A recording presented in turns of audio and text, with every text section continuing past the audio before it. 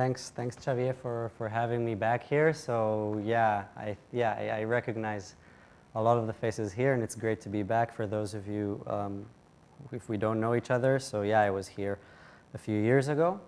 And I'm going to talk to you about the work that I've been doing at NYU across a number of different projects.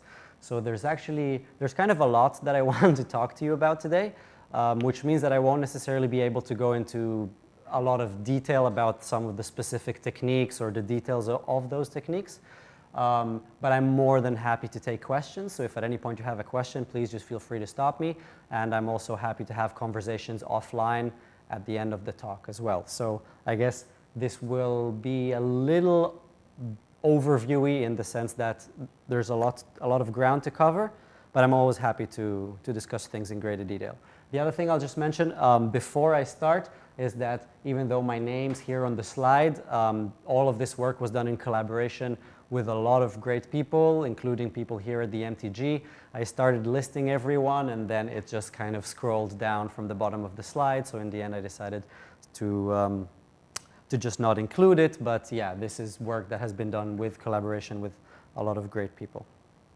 So there are kind of two main themes I want to talk about today: machine listening in urban and bioacoustic environments, which has been perhaps the main theme of my work for the last few years, but also about another thread of work that kind of we've been working a lot on at the Music and Audio Research Lab, which is tools for sustainable MIR research.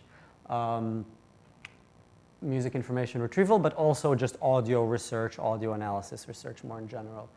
Also, I'm going to assume certain familiarity here with the domain, with the techniques, but if at any point something is not familiar to you, you have questions, you want further explanations, please by all means feel free to stop me and just ask. So starting with the first half of the talk, but maybe just very quickly, who is this person here? This is kind of gone a little eerie. Okay, I'll skip this slide. I wonder. Okay. Basically, it was a bit of my own trajectory. I'm originally from Israel, did my undergrad in the UK, did my master's and PhD here, and now at NYU, so we can easily skip that. And then the other thing I'm going to skip are the things that I'm not going to talk about today. So as Xavier mentioned, I spent a lot of my time working on melody extraction, where the basic idea was, you have a melody in a polyphonic piece of music, you want to extract the F0 trajectory of that melody. Towards the end, we could start doing some fun things with those trajectories, like replacing it with a Vocaloid synthesis of the same melody. And we worked on a whole bunch of other fun things whilst I was here, like cover ID and genre classification, pattern discovery, tonic identification. So I'm not going to talk about any of that. What I am going to talk about is mainly in the context of these two projects, okay? Sonic, which stands for Sounds of New York City, very much inspired by Sons de Barcelona. And then BirdVox, which is a similar project that we have in terms of analyzing sound using machine learning techniques, except that Sonic, the focus is on urban sound and noise, and in BirdVox, it's about bioacoustics, it's about studying birds, and it's a collaboration with Cornell University with the goal of studying bird migration patterns. So these two projects will kind of fill the first half of my talk, or maybe the first 2/3. And then the second half will be about these tools for audio research that we've been developing: MIR Eval, JAMS, Scaper, Audio Annotator, and Massage. So Sonic is this big project.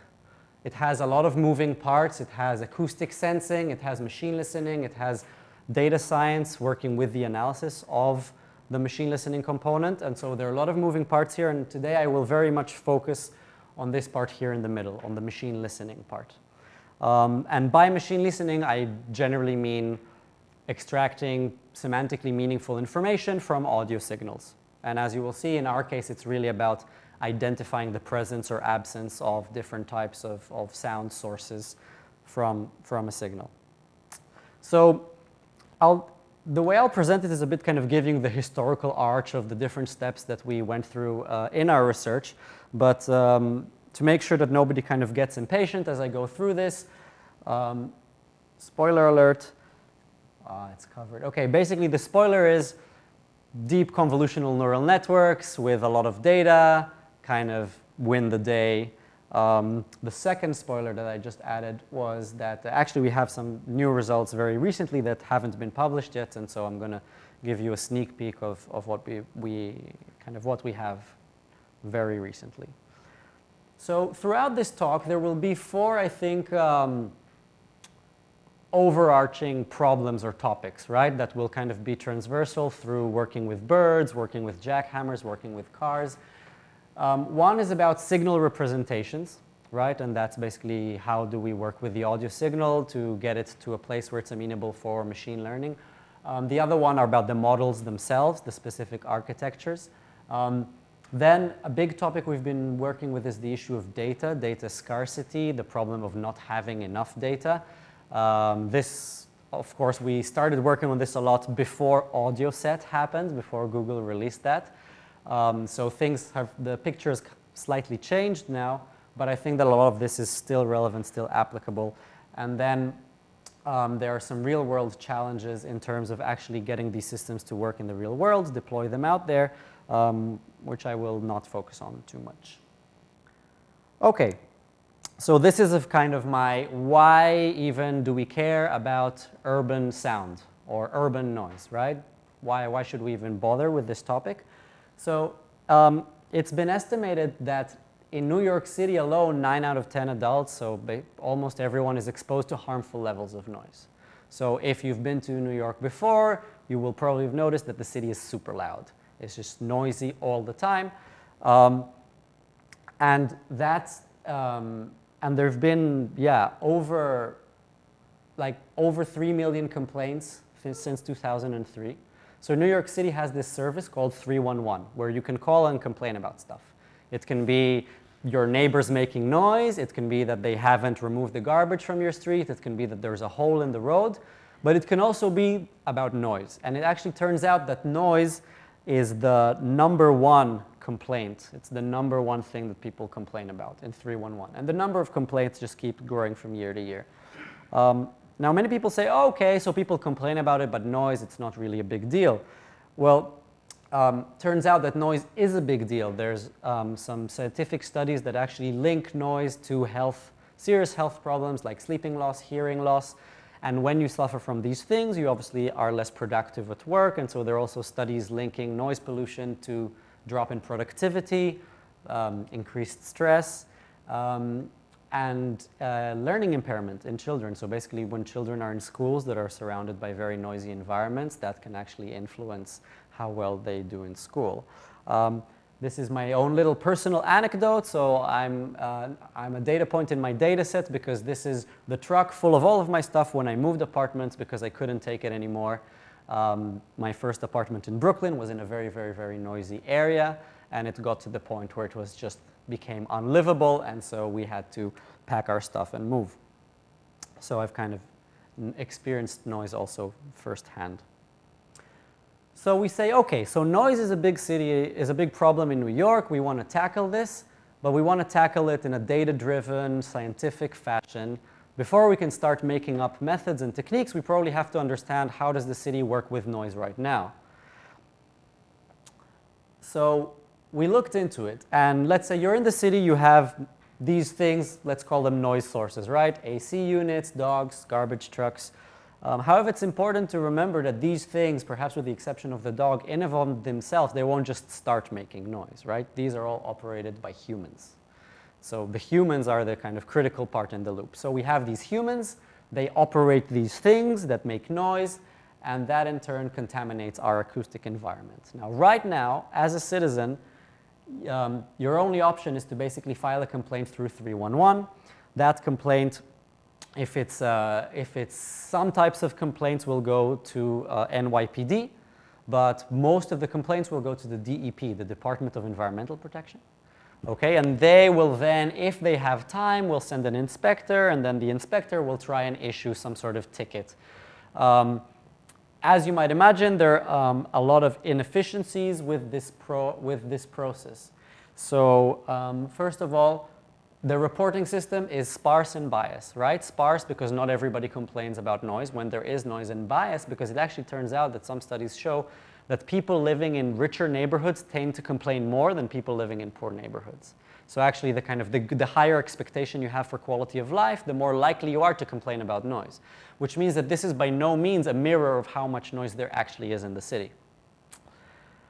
And then the other problem is that the scheduling of inspections is ad hoc, right? They get complaints, and then if someone is free, they send them to a certain location, but there's no strategy behind scheduling these inspections, and consequently what happens is they end up with a very poor hit rate, because most of the time, by the time they get there, the noise is gone, right? So they can't issue a ticket, they can't issue a fine, because there's nothing to observe. So, you know, our question was, well, can we do better? How can we try and fix this? And so what we basically add is a layer on top of the existing system. So one thing that was important for us is not to come and say, we're going to replace everyone and everything using technology, but rather we're going to enhance the existing process with technology. So if before you only had citizens reporting, now we're adding a system of sensors, of acoustic sensors that are constantly monitoring the environment and transmitting that information to our kind of main data center where we can perform analysis, pattern recognition, identify patterns of noise over time in space. And using that information, we can then inform the city's inspectors to optimize their chances of actually observing a noise violation, right? If our system measures that every Thursday between 8 and 8:30 there is a jackhammer happening at location X, then we can actually start building predictive models and say your greatest likelihood of observing a noise violation will be Thursday next week between 8 and 8:30 in this location. Okay. So anyway, this is just all the spiel about everything that's involved in doing this.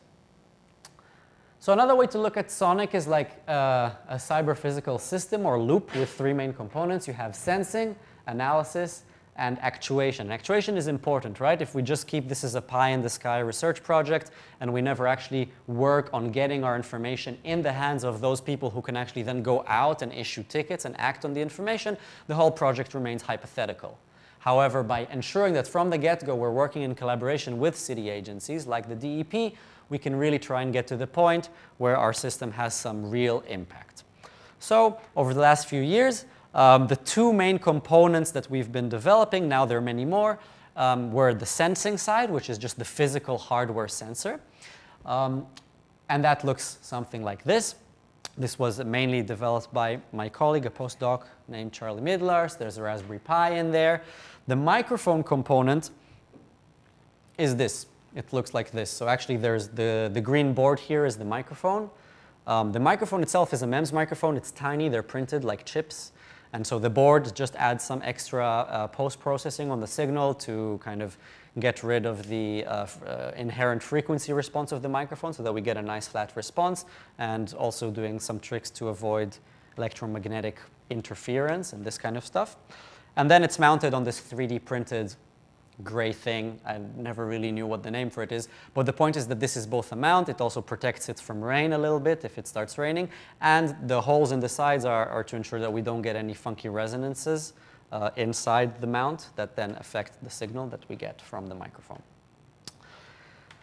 And so that's our sensor. Here you can see a picture of one of these mounted in New York City. We have close to 50 of these in different locations in the city now. The hope is to get to 100 as part of our kind of pilot project with this.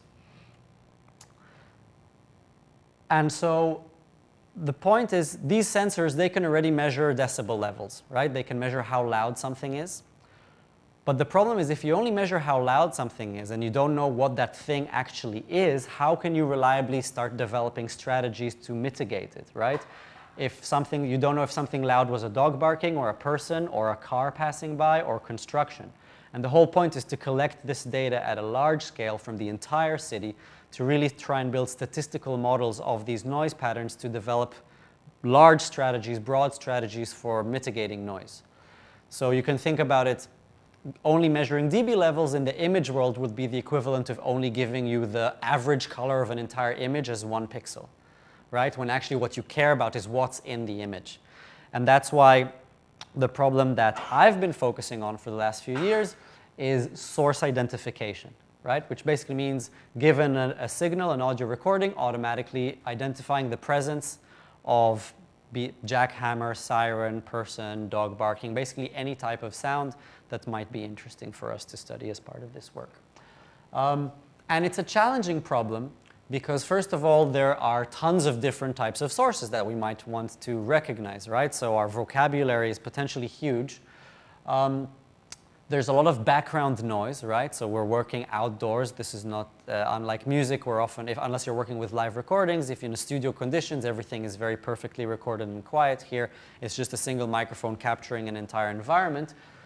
But sometimes the noise is actually what you're trying to identify, right? So like you hear this drilling in the background, that's actually the source that you're trying to pinpoint.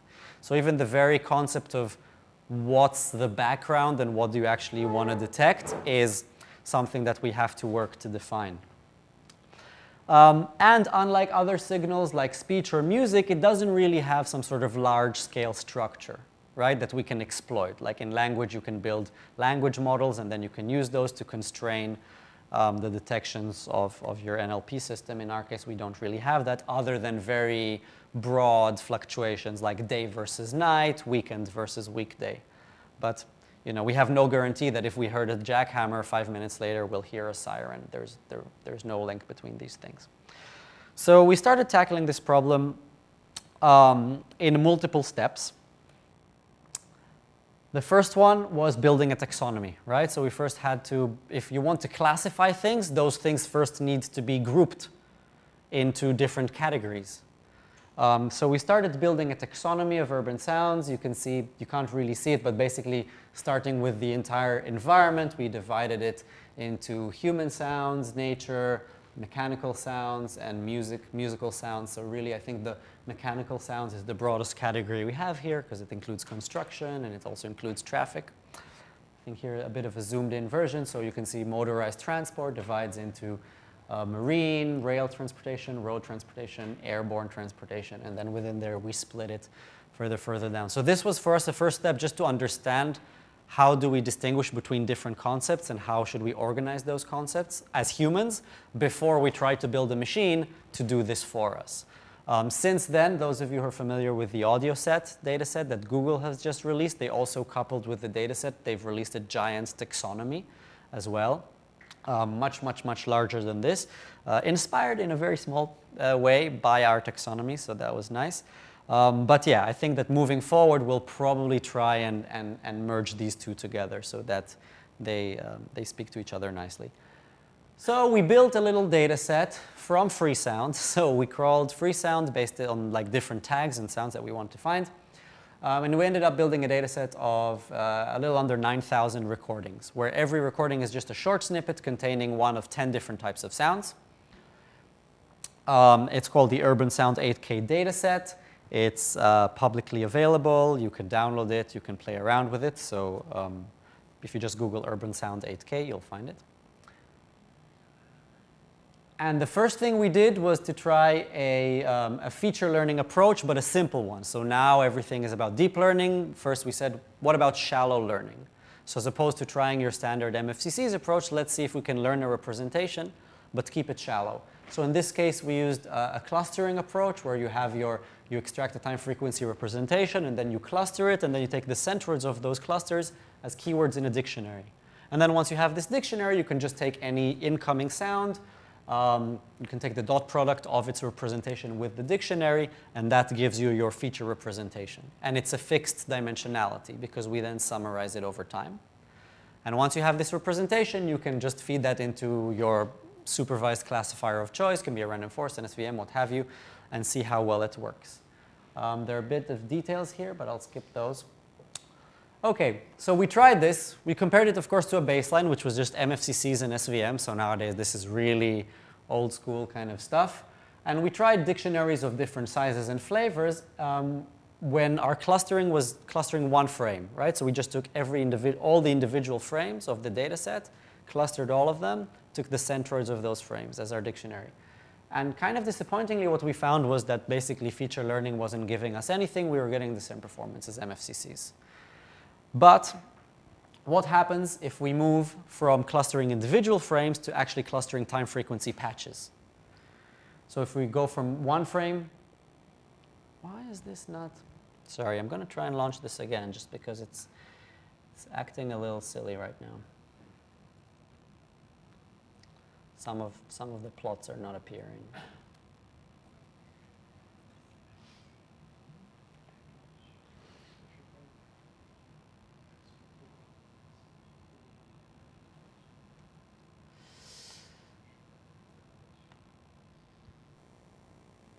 Oh, ahora sí. Okay, so as we move from one frame to 4 frames, we get a big bump. 8 frames, we get a further bump. 16, not so much.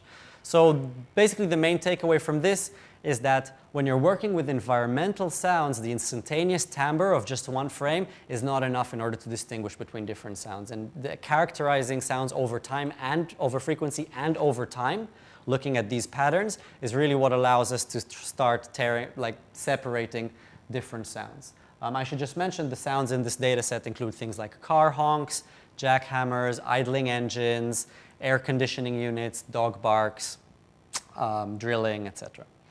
And so then we looked at the what do these centroids, what did this representation that we learned, what does it look like for different classes? And indeed, you can see some patterns. Like in siren, you can roughly see the lines going up and down, representing the undulating signal of a siren. It's a little hard to see, but for children, for dogs, you get signals that kind of look speech-like. You can see clear harmonic structures. Yeah, so that's, for example, the siren. Jackhammer, you can see this kind of very intermittent on and off. So it just confirms, okay, our representation is doing something sensible. So I want to show you a quick demo of the latest version of this. So once we basically have a model, we can plug it to an interface. So this is exactly the same microphone working in our sensors. I have it plugged into my laptop, and so now the input to the system is coming from this sensor. All right, there are actually more classes, but the resolution is very small. But anyway, and then I have my favorite prop here. Is the drill. Oh, so yeah. Now, because this is it's trained as a multi-class model, not a multi-label model, it's always going to try to identify something. And since we didn't have human speech in here, when I speak, it's mostly doubting whether I'm a dog or a child. Obviously, in our more recent models, we've switched to multi-label models, meaning that multiple things can be active at the same time, and also nothing can be active if there's nothing that the model is convinced about. Probably if I'll raise the pitch of my voice a little bit, I can try and make it sound like a child. And so that's, you know, you get the idea. It's pretty straightforward. And so the idea is if you have something like this running in real time in these sensors, now these sensors can start identifying what's happening in the street and send that information back to us, to home base, and we can start generating actionable information using these analyses algorithms. I'm going to very quickly try and adjust the resolution of the screen.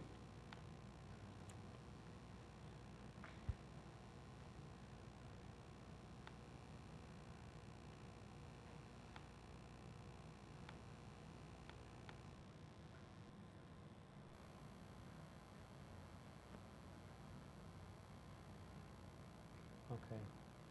Yeah, I think that's a little better. It should give us a bit more. Oh, yeah. Has it got lost? Ah, okay. Is this better? Okay, great.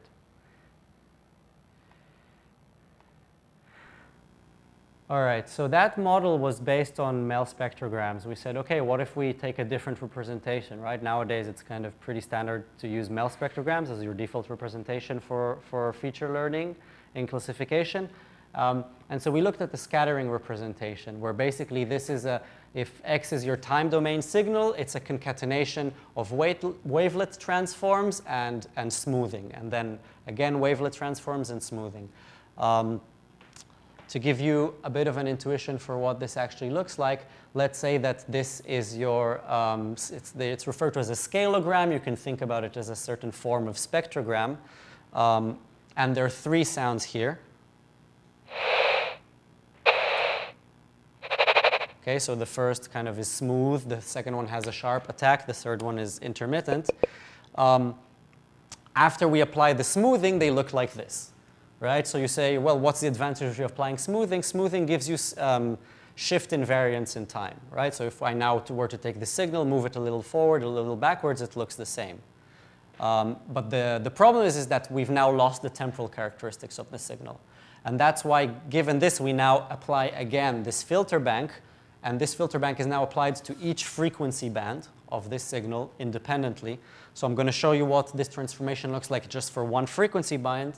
And it looks like this. So suddenly here you can see the onset and the offset. Here you can see the sharp onset. And here, since there's actually a frequency of intermittent sound, in the scattering representation, it appears as a frequency.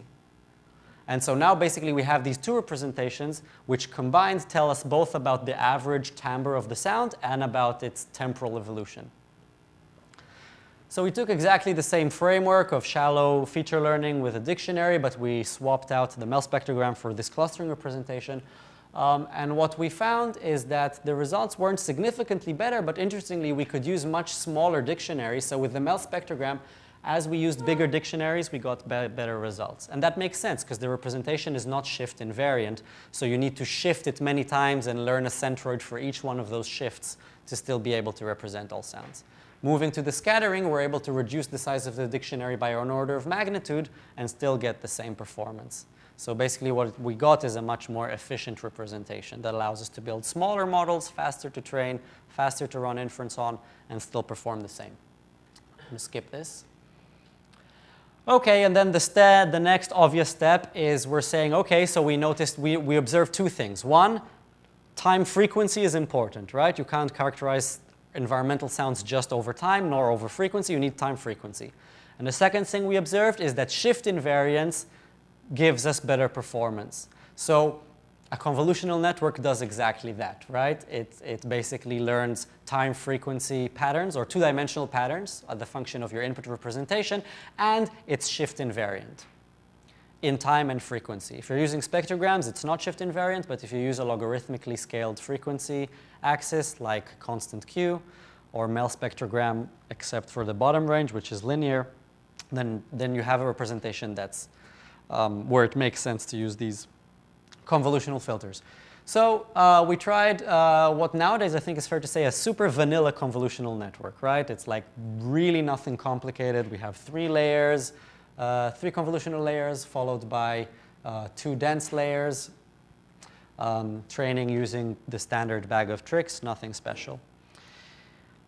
And kind of disappointingly, we observed, so this is the shallow feature learning.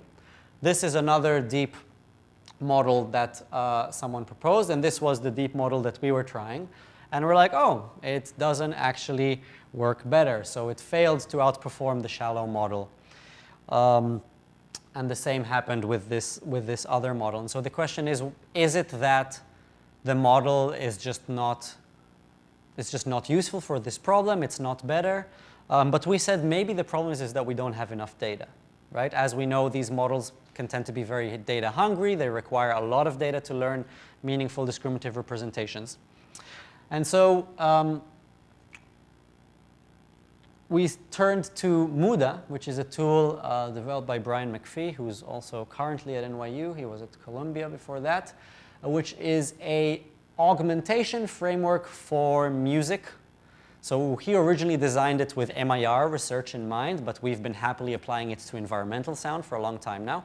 It's open source, and so again, I encourage you to try it and play around with it. And it's basically given a single audio signal, you can apply a variety of transformations like adding noise, pitch shifting, time stretching in order to generate transformed versions of the signal.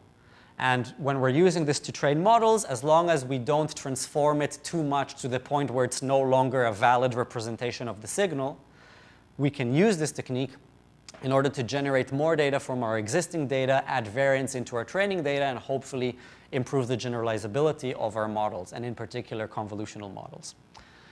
So going back to these results, we had our shallow approach, 2 CNNs. What happens when we add the augmented data? Basically, we used Muda to make a data set that was 20 times the size of the original data set. And we then trained both the channel model and the deep model using this larger data set. And what we found was that in both cases they improved, but actually the convolutional network improved significantly more than the shallow learning approach. And so here we're starting to see that yes, we just didn't have enough data in order to train a convolutional network. And once we do have more data, not only does it improve, but it significantly outperforms a shallower representation. I'll skip this. So just the one last anecdote I'll mention about data augmentation. Here what we did is we broke down the different classes in our data set. And for each one, we checked how each of the different data transformations, augmentations, affects classification. So if the bars are moving this way, it means the classification for that sound was better for that class. But if the bars are in this way, it means that they were worse. And so you can actually see that there are some classes for which applying data transformations actually reduced the accuracy of detecting those sound classes. So the conclusion from there is that maybe we don't want to just wholesale apply all of our transformations to all of our data. Maybe we want to apply different transformations to different classes. So this is, again, the demo that I showed you before. Here there are some recorded sounds. Of course, none of the recorded sounds are sounds that were used for training. So I'll just quickly play this to you. And this runs in real time with the CNN as the backend for performance classification.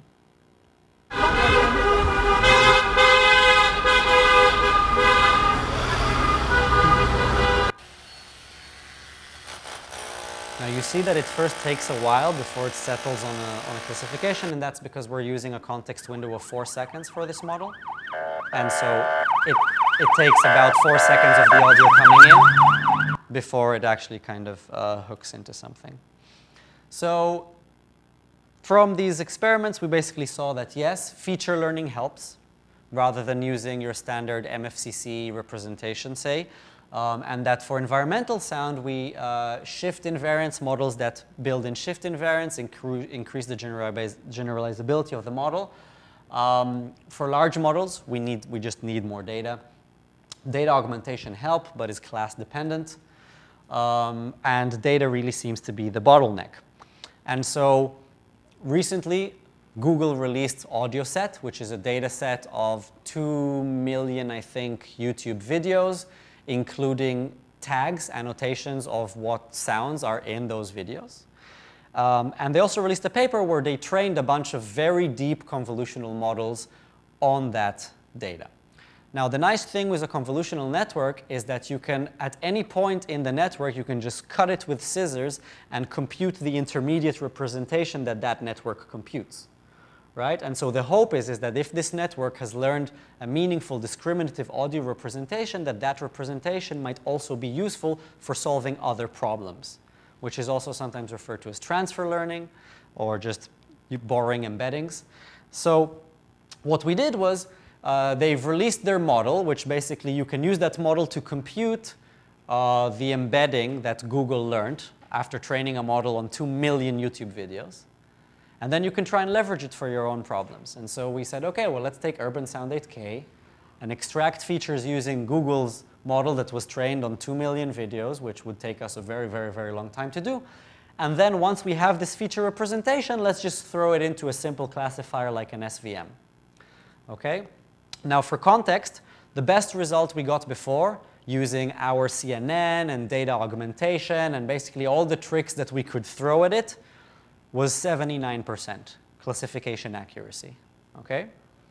Using this deep embedding without data augmentation, just directly on the limited data set that we have, we got 79%. And so kind of the moral of the story here, perhaps a little sadly, is that the more data you have, really the better you're going to do, right? And there was a recent paper where they tried data sets of increasing orders of magnitude of data, and they kept seeing an improvement in model performance. And so you can, if you have a small data set, you have to try all of these little tricks, and you can apply augmentation, et cetera, et cetera. But if you have a very, very large data set, you can use relatively simple architectures, and if you just throw enough data at it, it seems like you're going to learn a representation that's highly discriminative. But should that mean that we should just throw out of the window all of the DSP knowledge and the kind of specific observations that we've made over the last 3 years studying this problem and just take, like, you know, these uber-trained models and see what happens? No, it turns out that the answer is not necessarily yes. And so we've been also looking at, so that Google model is trained on MEL spectrograms. Our CNN was trained on MEL spectrograms. But we saw before that when we did the dictionary learning thing, actually using a scattering representation worked better. So we said, okay, we're working with convolutional networks. Let's revisit the idea of this scattering representation, except that now we're using a time frequency scattering representation. So now, once you have, let's say, something that looks like your spectrogram, you perform a two-dimensional wavelet transform on that representation. Okay, so now these wavelets represent information both in time and frequency in a joint fashion. And so we have this scattering representation, and remember that this representation is hierarchical, right? You do a wavelet transform, and then you smooth. And then you do a wavelet transform, and then you smooth. So the representation goes from being as fine as possible to being as coarse as possible, right? Very smooth and averaged over time. At the same time, when you're working with a convolutional network, you're going deeper and deeper and deeper. And so we said, well, how can we combine these two things in a way that makes sense? And we came up with a model that at the moment we're we're naming the snowball model, because it looks a bit like a snowball rolling, and as it rolls and rolls and rolls, it collects more and more information. So blue represents the convolutional architecture, which kind of goes deeper and deeper and deeper. And yellow represents the scattering representation, which becomes coarser and coarser and coarser. And so at every depth of the architecture, we combine the intermediate representation with another scattering representation. So if I zoom in into just one of these modules, it looks like this, right? You have your standard convolution, nonlinearity, and then pooling operators. That's like one building block of a convolutional network.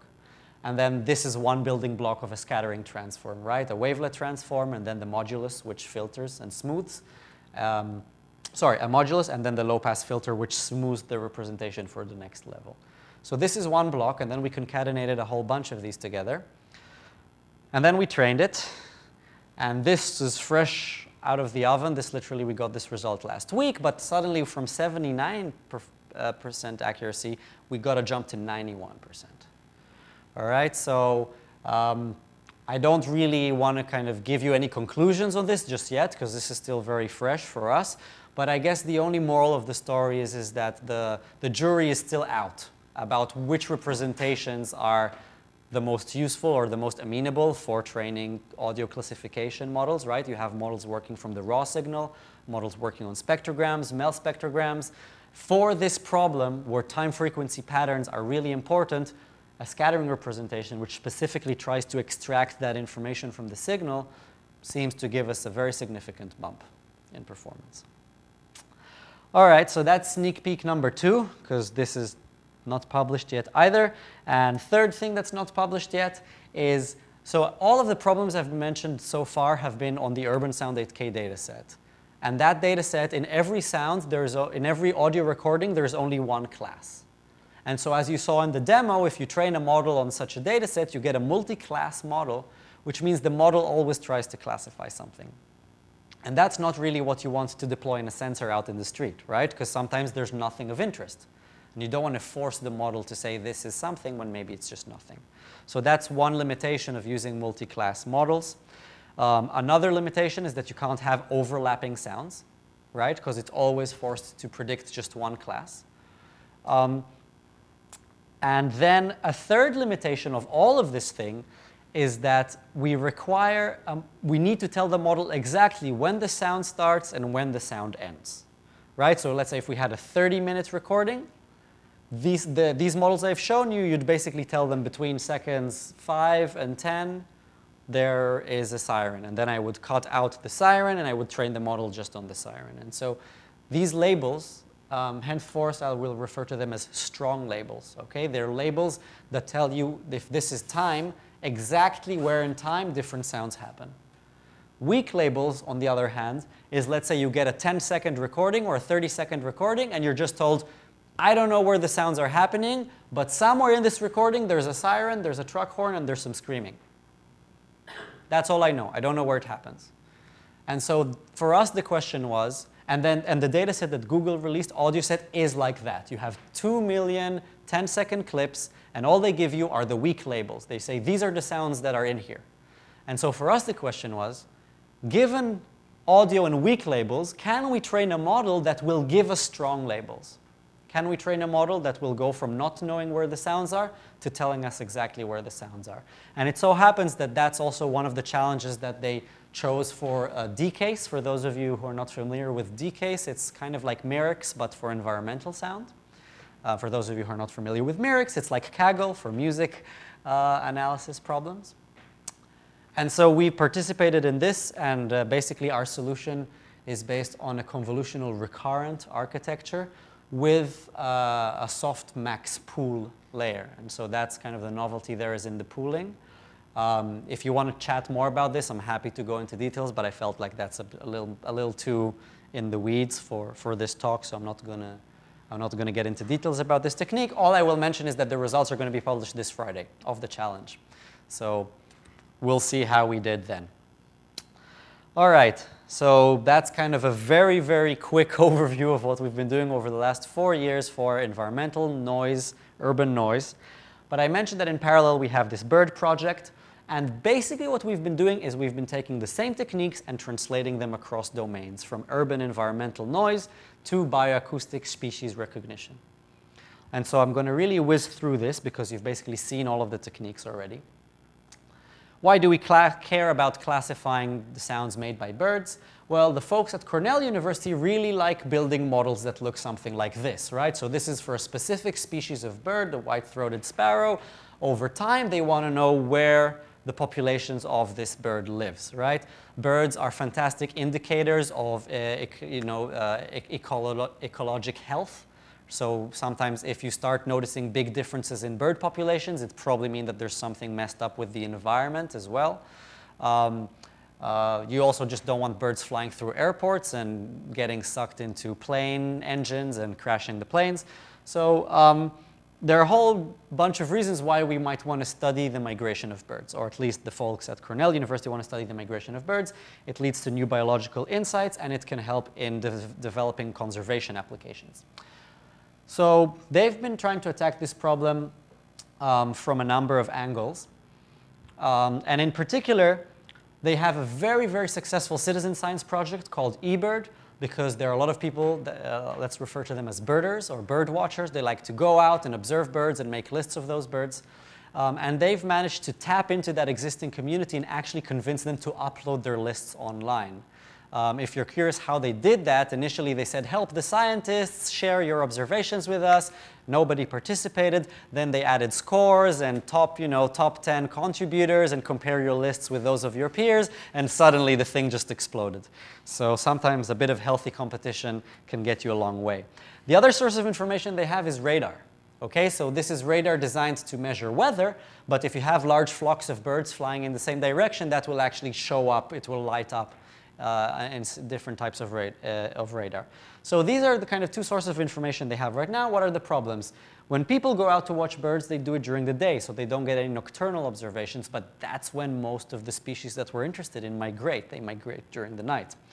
The other problem is that the radar does tell you something about the quantity of birds and the direction, but it tells you nothing about the specific species, right? It's just a cloud flying in a certain direction. So the idea is to add audio as the missing bit of the puzzle. If you have a sensor deployed out in the field, the birds fly over the sensor as they migrate. When they fly, they emit a sound called a flight call, which is very, very short. So this is not like bird song, which is long and elaborate. It's very short. But it turns out that different species emit different such sounds, and so you can go back from the sound that they emit to the species of the bird. So here's an ovenbird. Here's a spectral representation of what the flight call of an ovenbird looks like. And as I mentioned, it's much, much, much shorter than birdsong. It's literally usually between 50 and 200 milliseconds, and it's produced primarily during migration. So I'm going to play one for you now, but you have to be very careful, otherwise you'll just miss it. Okay? That's a flight call. And so we looked at the data. We compiled a data set of 43 species. In the photo, there are 48. Here are their flight calls all concatenated together.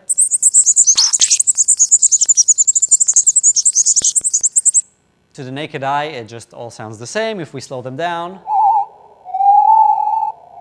you can actually start to audibly hear differences in these calls.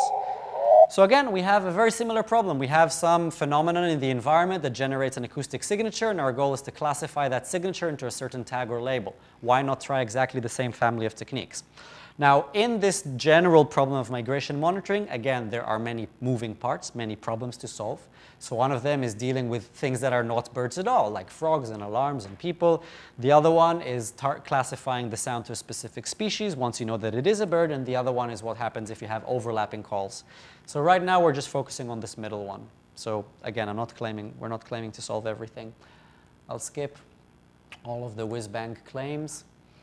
So we started again with, we tried the dictionary learning approach first, which you're now by now familiar with. And then we compared that to a convolutional network. So we basically took exactly the techniques we had for urban sound. We said, how do these compare and contrast when we try to apply them to birds? And as we did with urban sounds, we applied data augmentation. So for those of you who are still kind of wondering what do we mean by these transformations, if you think about images, let's say you have an image of a stop sign, you can transform it in many different ways, and all of these images will still be images of a stop sign. So as long as you don't transform the image to the point where it no longer looks like a stop sign, you can use these transformed images to train your model. So again, we used Muda for this, and we applied a whole bunch of transformations. And to give you an idea of what these transformations sound like, tweet, tweet. Let's say that that's your common bird, because if I do this on the actual bird sounds, it's way too short, right, to ever recognize. So let's play our common bird once again. Tweet, tweet. Okay, now let's play that tweet, tweet. Pitch shifted. Tweet, tweet. Time stretched. Tweet, tweet. Compressed. Tweet, tweet. And with background noise. Okay? Those are the transformations that we've been applying throughout this whole talk. So if I do this on the actual signal of a bird, it's very hard to really notice the differences. Original, compressed, with noise, pitch shifted, and time stretched. The only thing we have to be careful when we're working with biological sounds is that we don't transform the signal to the point where it's no longer representative of the species.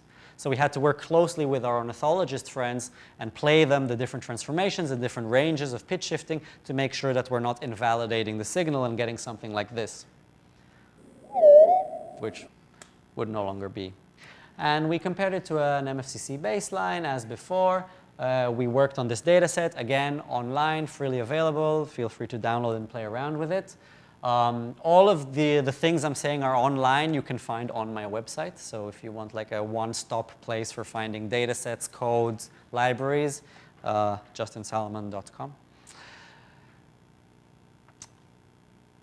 And the data set is very unbalanced. There's specifically one Magnolia warbler. There are many more of those in the data set. So if you just were to predict the majority class, your 0R classifier in Weka, for those who remember Weka, the kind of baseline accuracy is 23%. Okay, so the question is, can we do better than 23%? And what we found was that feature learning kicks ass, does much better than MFCCs. Convolutional network, disappointingly, doesn't do better than the shallow model. And this is with augmentation. If we train the CNN without augmentation, it does even worse. So we said, OK, that's kind of a bummer. It doesn't really do much better. Do they learn the same model? Do they make the same mistakes? Right? Does the CNN and the shallow dictionary model, do they make the same mistakes? So what we did was we took the confusion matrix from the CNN and we subtracted from it the confusion matrix of the dictionary learning approach. And then what you get is what I like to refer to as a delta confusion matrix. So basically, if the two models are making exactly the same mistakes, the delta matrix would be 0 everywhere. If it's not 0 somewhere, it means that one model made more mistakes than the other. So along the diagonal, and so the interesting thing is that especially along the diagonal, we're seeing that some are blue, meaning negative, and some are red, which basically means that one model is doing better for some species and the other model is doing better for other species. They are not making the same mistakes. So we have two models, and each model is slightly better at doing something. Can we combine the two models to improve the overall performance of our system? This is commonly referred to as fusion or ensembling. And so in our case, we're looking at late fusion, which means that the model already generates predictions or likelihoods for each class, and then you want to combine the likelihoods. We had to do a bit of wizardry to get likelihoods from an SVM. So the simplest thing we can do is just take the geometric mean, right? Imagine you have 5 classes, the likelihoods for 5 classes from one model, the likelihoods for 5 classes from the other model. Just multiply them, right? And that's your new set of likelihoods, or sum them in log space.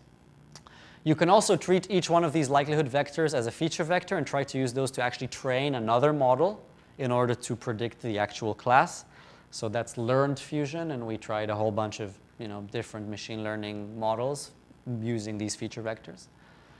And so what did we find when we apply fusion? Yes, we do get a statistically significant bump in performance. So if you have models that learn different things and are good at different things, trying to combine their predictions will always buy you a few extra points. And actually nowadays it's pretty common knowledge that anyone who wins a Kaggle competition is always using an ensemble of a large number of models. So any model by itself will never generalize as well as a family of models. Which fusion worked the best? Simple fusion in our case. So literally just taking the geometric mean of our likelihoods seemed to work well. And so in the same way that we had this demo for urban sounds, we have this demo for birds. The problem is that since none of us can actually recognize the species, you're going to have to just believe me that this is doing the right thing. But again, the idea here is that basically as different flat calls sound, it identifies the species of the bird and visualizes it. And you can see here that these at the top are like the quintessential or clean spectral representations of these calls. And here at the bottom are examples of the types of calls that I used in the demo. And so you can really see that the model is generalizing across time stretching, the addition of noise, echoes, reverberation. It's robust to all of these different transformations of the signal. So we tried shallow and deep. Deep did comparably, but combining them gave us an extra bump. I'll skip this. All right, so kind of the last 7 minutes or so, I want to talk to you about something completely different, which are these different tools that we've been developing. Because just as we've been doing all of this research, we keep hitting roadblocks where something is making our life difficult. And so we try and solve it, and then we make it open source in the hope that it will also solve somebody else's problem. So this is where I'm really going to try and sell stuff to you, or at least convince you that these things might be helpful for you in your research. So I'm just going to start listing problems. How can I guarantee that my evaluation code is correct? And if I'm participating in Mirix, how can I guarantee that my code is the same as the code that's used in Mirix? Right? Mirix is this competition for comparing different music information retrieval algorithms. How can I store multiple annotations for the same audio file together? So let's say I have a file, and I annotated the beats, but I also annotated the chords, and I also have the notes of the melody. Right now, all of these, traditionally, we just store them in text files, in lab files. There's no way of keeping them in one place. There's no way of indicating that these all belong to the same file. Furthermore, because each one of these representations of music has a different way of, chords is one vocabulary, pitch is a different one, beats are in time, Every time we have one of these representations, we have to write a new parser in order to load the data. I don't know about you, but in my experience, every time I download a new data set, I have to write a new parser in order to start working with this data set, right? And that's time-consuming and error-prone. How can I, if I'm working on sound event detection, right, I can take scenes, real recordings from the outdoors, but those are very hard to annotate, and I have no control over them. What if I wanted to specifically test the performance of my model as a function of SNR, the signal-to-noise ratio of a foreground sound and a background sound? I have no way to control that in the real environment. But what if I can synthesize soundscapes where I can control all the audio parameters and furthermore automatically get a ground truth and use that in order to benchmark different algorithms? How can I crowdsource audio annotations, right? Annotation is so consuming, time-consuming, and costly. Can I crowdsource it? What tools are there for doing that kind of stuff? And finally, for those of you who've worked in melody extraction or just multi-pitch or anything to do with pitch, you know that annotating pitch, continuous pitch, is a horrible, horrible task. It takes forever, right? You try and run a monophonic pitch tracker, and then it will make loads of mistakes, and then you have to manually correct them. And as a result, the data sets that we've been using for melody extraction to date are all tiny compared to, you know, compare a 1 million YouTube video data set to the data sets used in Myrix of 20 melodies, 40 melodies, 100 melodies, best case scenario, right? And so the problem with using such tiny data sets is that more likely than not, the results you observe are not significant. They won't generalize once you try to apply these algorithms to massive data sets. So we have all of these problems. I'm going to propose just show you the solutions that we've come up for these. So when it comes to evaluation, this was led by Colin Raffel at Columbia, and I was just one of a number of people contributing to this. We built MIR eval. And the idea here is it's just a standardized open source library for evaluating different MIR problems, such as beat detection, melody extraction, source separation. I think right now there's chord recognition. I think there's close to 10 different MIR problems for which MIR eval offers an evaluation framework. And it's very easy to use, so you can use it computationally inside your Python kind of loops, but if you wanted to just use it from the command line, it's literally as easy. We have these ready-made evaluators for you, and you just literally provide it. You tell it where you want to store the results, what's the name of the reference or ground truth file, what's the name of your estimate file, and it will run the evaluation and save the results out to disk. Now, you might say, okay, but this is yet another implementation of an evaluation code. Why should I specifically use this one? Well, because we tested the hell out of it. And basically everything in MIR eval is 100% unit tested, which means it's correct. And we regression test it against the Myrix results to ensure that the results are consistent. And when the results are slightly different due to library differences or, you know, implementation details, those are always very thoroughly documented. So all of this is just to say, if you're working on an MIR problem and there is an evaluator for it in MIR eval, save yourself the hassle of writing your own eval code.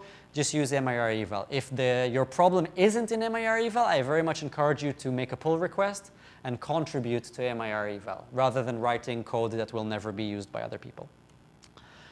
All right. So the next problem I mentioned was this issue of annotations, right? That at the moment we almost always store music annotations as just text files, lab files.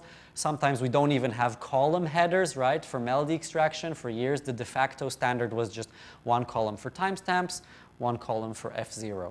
That's it. Sometimes space separated, sometimes tab separated. It was a mess. And so we said, well, what if we came up with a consistent and single format for storing any type of MIR annotation? And moreover, you can store multiple annotations together. And you can store metadata together. And you can explain how you generated the annotation and what tools you used and which file this relates to and how long the file was and everything. And so we ended up with this thing called JAMS, which stands for JSON Annotated Music Specification. So the nice thing about it is that the structure is in JSON, which means that you can also use it easily over web services, and there are loads of existing frameworks that allow you to use JSON. And it's basically, it has a list of annotations which give you annotation metadata and then the actual data in the annotation. And you can also store file metadata, such as the artist, the title, the version of the JAMS library you use, the release, whether it's part of a certain corpus, etc. So in principle, JAMS is just a specification, and you can use any software, any operating system, as long as it adheres this specification. But that's a lot of work. And so what we did was we built a Python API that allows you to very easily load in a JAMS file, explore the annotations inside, and this API will automatically validate your annotations, so it will make sure that the format is correct. And it even gives you, for free, it gives you evaluation and visualization via MIR eval. So very quickly here, demos are always a bad idea, but can't help myself. Let's get this over here. So this is just an example of an IPython notebook. Can you see, or is this way too small? Is that better? Is this better? Right, so here, for example, I created a new JAM file. I added some metadata. Then I created a new annotation. I told it that it's a MIDI note annotation. Then I added a few note events. We even have parsers to load in a MIDI file directly into JAMS. Then I added some metadata about this specific annotation. And then if I just go jam and I hit enter in a IPython notebook, I get this. So I can very easily browse the metadata and the annotations. I see there's one annotation inside, note MIDI. Here I can see in the format of a pandas data frame, the start time, the duration, the value of each note, and the confidence levels. I can see the metadata about the annotation. And if I were to just print this, you get the raw JSON. This is what this looks like under the hood. But we also have a display model, and then for free you get a visualization that makes sense for the specific annotation type. So we have namespaces to tell you whether this is notes or chords or beats or sources, and then if you just run that through display for free, here you get the time, and here you get the MIDI notes, and you get a quick visualization. So JAMS it's both a library for manipulating annotations. Sorry. I'll fix this. But it's also very good as you're prototyping. You can just very quickly stare at annotations and see what they look like. So yay, JAMS. Sorry, almost done. And it's available at github.com/marl/jams. The next thing is Scaper. So I mentioned if you're working in sound event detection, the problem is that natural soundscapes are very uncontrolled, which is very hard to kind of do systematic evaluation about these soundscapes. And so we said, well, what if we could just simulate soundscapes and control every aspect of it? When the sounds happen, how loud they are, what sounds they are, the SNR with respect to the background. And so we built Scaper. This is kind of the structure of Scaper. It's open source. We're actually going to be presenting it at WASPA in a month. And what you do is you build the soundscape specification, and then Scaper will return you both the audio, the mixed soundscape, and an annotation in JAMS format. So you get both of them. And the way Scaper works is you define your sound bank of foreground sounds and background sounds. So you need to you choose your library. And then you define a specification. And the nice thing about this specification is that it's probabilistic. So you can say, give me a sound with an SNR from this distribution of values, and a duration coming from this distribution of values. And everything that you can basically define about the scene, you can define probabilistically, which means that from a single specification, you can generate infinitely many different soundscapes. Furthermore, we've integrated sound transformations in there, such as pitch shifting and time stretching. So even if your sound bank is not very big, you can say, and randomly apply a pitch shift to the sound from a normal distribution, with a mean of 0 and a standard deviation of 3 semitones.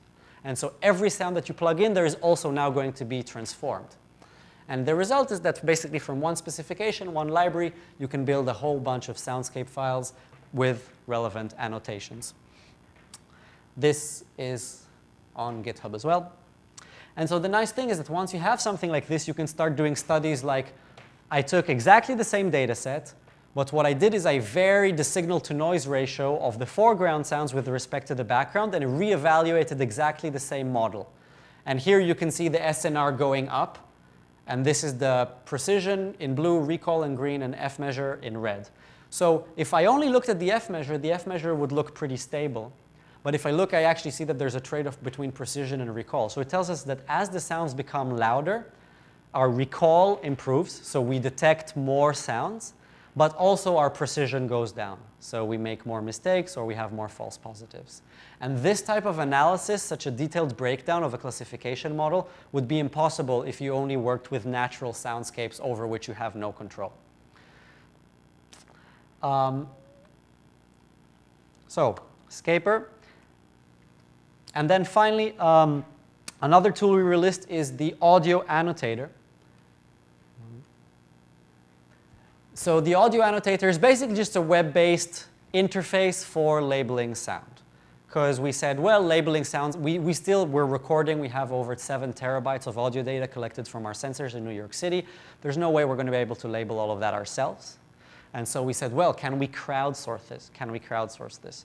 And so we needed an interface. And so we built this interface where basically you have your spectrogram representation and you can add label, you can add these selection areas, and then you have a fixed set of labels. And again, I want to very quickly show this to you.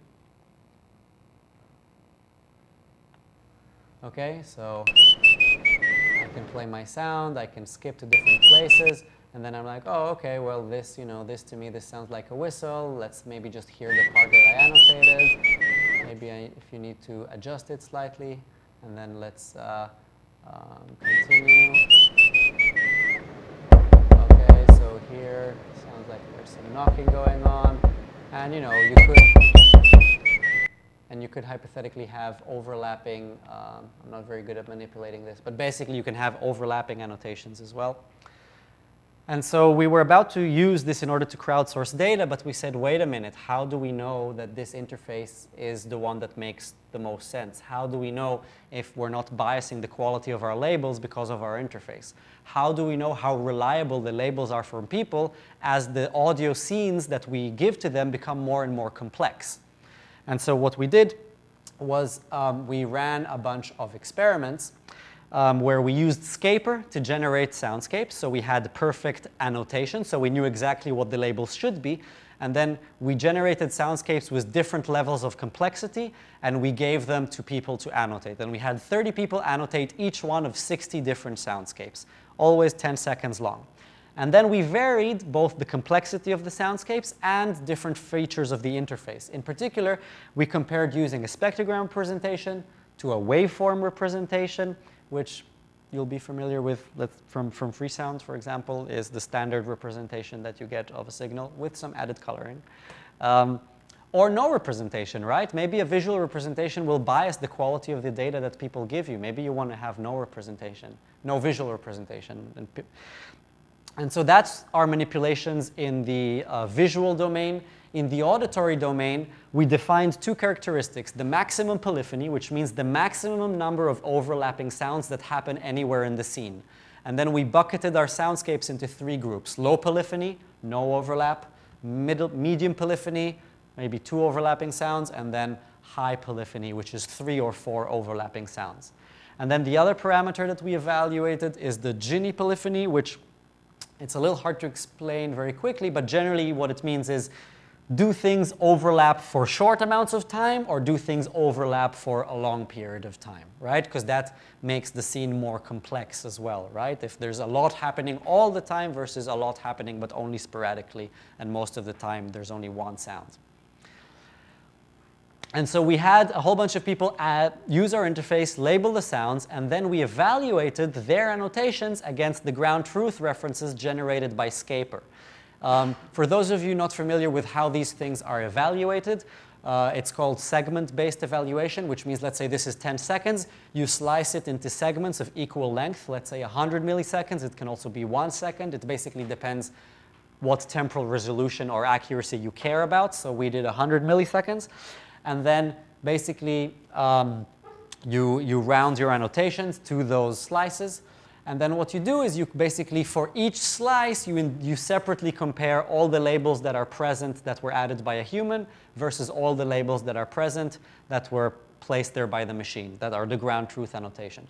And then you just compare those, and you can calculate your true negatives, true positives, false negatives, false positives. And once you have these quantities, You sum them over all the segments, and then you use the summed quantities to compute your overall F measure, precision, and recall. Okay, so this is, and this I think is also a good idea for evaluating note transcription, because one of the big problems with transcription is that, let's say if you have one note in the reference and then the person annotated 2 notes, then you're going to be heavily penalized for the second note, right? Only one note will match the reference, the other one will be considered a mistake, and you know there are ways you could, there are evaluation frameworks out there that try to what happens if we fuse these or if we segment them. But I just like the idea of in every instant in time, how many things are present really and how many things were annotated, and just compare those. And then you get rid of the whole concept of individual notes and the trouble that that introduces. Okay, and what we found was that using the spectrogram, you actually get slightly better quality annotations, which maybe we might have expected, but we never had validation for that. And then in terms of complexity, I think this is very interesting. What we found is that as the sound becomes more complex, as the polyphony increases, the number of overlapping sounds, the recall goes down, but the precision stays more or less stable. What does that tell us? It tells us that people, when there are many overlapping sounds, they will still correctly label the sounds, they just won't label all of the sounds. They will miss some of them. And that has direct implications if you want to use those annotations for training machine learning algorithms, because it tells you that you must treat the annotations that people give you as weak or missing, right? They are correct, but they don't contain everything that's in the signal. And that's something that you will want to factor in when you train your model. And then the other cool result we found is we ordered, every person annotated 10 files. And so we ordered the performance of people based on like when they annotated each file. And then we averaged them. And you actually see that people improve over time. So if you want people to annotate stuff, give them a few training examples. Because even going from the first annotation example to the 10th annotation example, people did better. And they improved more when they use the spectrogram representation. So that tells you that people who are complete non-experts, if you give them spectrograms and you give them some training, they will actually learn how to take advantage of that representation, which I think is a cool result. And then this is also coming to Izmir 2017 in China. So, but very quickly, melody extraction, generating annotations is a pain in the ass. It takes forever. So can we somehow automate this process? The answer is yes. So we take the melody, so that the trick is using multi-track recordings. So traditionally what people do is they take just the isolated melody track, they run it through a monophonic pitch tracker, and then, and then they manually fix all the mistakes made by the pitch tracker. And that's what takes tons of time. So what we said, this is a collaboration with Emilia, Jordi, Juanjo here at the MTG. We said, well, let's just clean the signal automatically, right? So things that look like really crazy estimates, we'll just remove them. And we'll apply some smoothing, and then we'll get something that looks like this. The problem is we can no longer use this as reference because now we've cleaned it, we've smoothed it, it doesn't correspond to the audio signal anymore, right? So in fact, after we've done this automatic cleaning and smoothing, we probably have something like this. So how can we use this as something that is a valid annotation? By using it as the basis for resynthesizing the track. So now, we take this cleaned F0 estimate, we use it to guide a sinusoidal modeling algorithm that estimates the amplitude and frequency and phase of every harmonic of this F0 track. And then we use that to drive a synthesis algorithm, which basically gives us a new synthesized melody. So this melody is a little different from this melody, but it perfectly matches this curve. And this curve was generated purely automatically. So now, your data set can be as large as the number of multi-track files you have access to. That's kind of in a nutshell. And then the other paper that will be hitting Izmir 2017 is about a deep salience function. So for those working with pitch estimation, you know that often what we do is we start with a time frequency representation, then we derive a salience function to highlight which pitches are most likely to be active, and then from that we usually trace different instruments or the melody. And the problem is that the salience function is usually very noisy and contains loads of fake notes and ghost notes, and that's why any downstream processing we perform on the salience function still ends up being pretty noisy. And so this is a study led by Rachel. She's almost finishing her pretty much finished, hasn't defended yet her PhD, where basically we use a deep convolutional network working on a multi-octave constant Q representation, which means that the network can actually learn filters across octaves, so it can learn timbre patterns, which I think is pretty cool. And basically, you start with your time frequency representation, you go through this deep network, and in the end, you end with a salience function that's very, very clean. This is the target. These are literally only the pitches that are active in the piano roll sense of the word. And this is the matching representation that's learned by the system. And then, because you've learned such a nice, clean representation, downstream processing can be very simple. With like simple Viterbi tracking, you can get very nice results, for example, for melody extraction. And there are experiments in the paper that show that. So thank you for bearing with me, even though we started a little late and then I went a few minutes overboard. I appreciate your time and I appreciate you coming to listen. If you have any further questions, there's a lot of information on my website. I'm also going to be around until Friday, and I'm more than happy to chat and get your feedback. If you think that you disagree with this strongly, then come and tell me. But yeah, thank you for your time.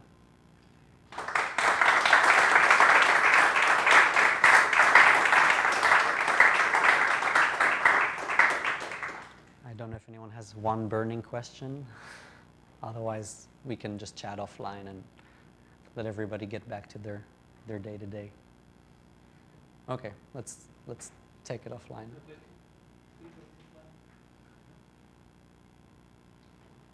Okay? Oh. Okay, just a question. Yeah. Well, the system is active, but it's a pilot system, right? Which system? The first one. The urban sound. Yeah. Yes.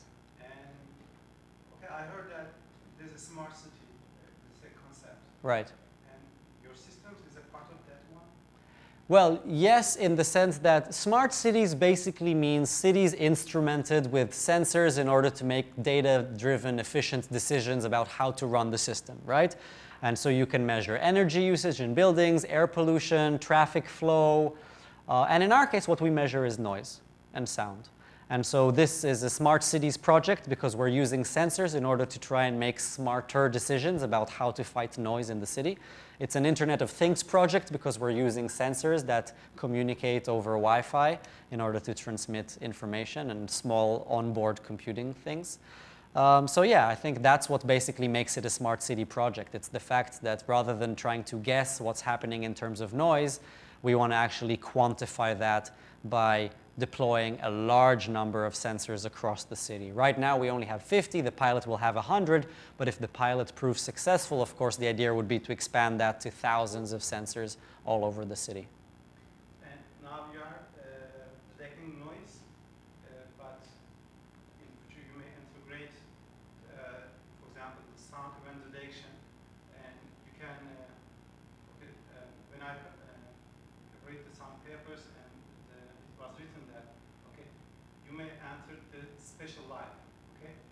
You are, because hearing the cities and, okay, now you are dealing with the noises, but also you can hear what the people thought. What people are saying? So, Yes. Okay, so your question is what happens about conversations? Yeah.